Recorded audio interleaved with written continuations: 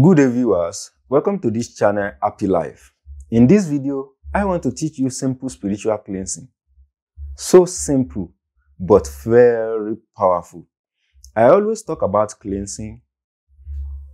If you are doing cleansing at least once in a week, I swear, your life will totally change.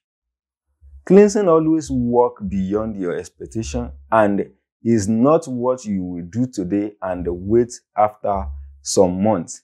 No, it won't work that way. You have to concentrate on it. So make sure that you don't take cleansing for granted. I have been saying this in most of my video. Cleansing is working to lose spiritual bondage. It can set you free from debt.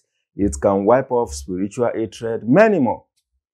Even sometimes, before you use spiritual work, they will ask you to cleanse yourself. Without wasting time, go and get potash and a purbo. That's only two things you need, potash and a purbo, which is anti-witchcraft bark.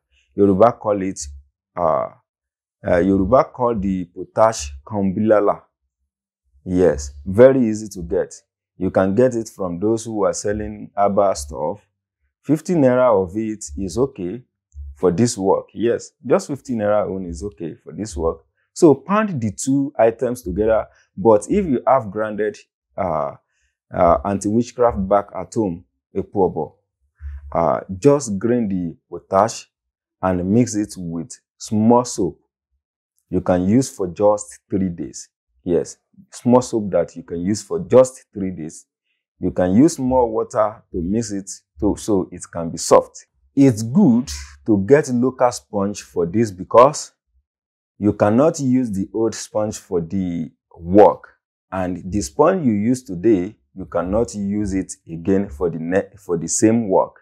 So before you bathe the soap at night, use red palm oil to rub all over your body and wait at least 5 minutes, then use the soap to bathe.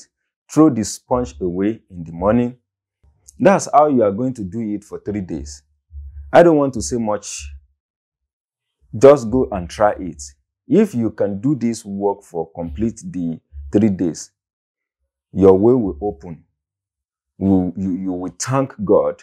It's not a joke. Even it will wipe off what that don't let spiritual thing work for you. Yes. So it's very simple. Just get anti-witchcraft bark. It may be powder. If you have the powder at home, you are good to go. If you don't have the powder at home, just get the raw one, which is the bark one.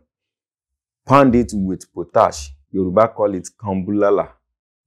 Pound it with potash. That's only 2 items you need to pound together. Mix it with soap you can use for just 3 days, and use red palm oil to rub all over your body at night when you know that you are not going out again.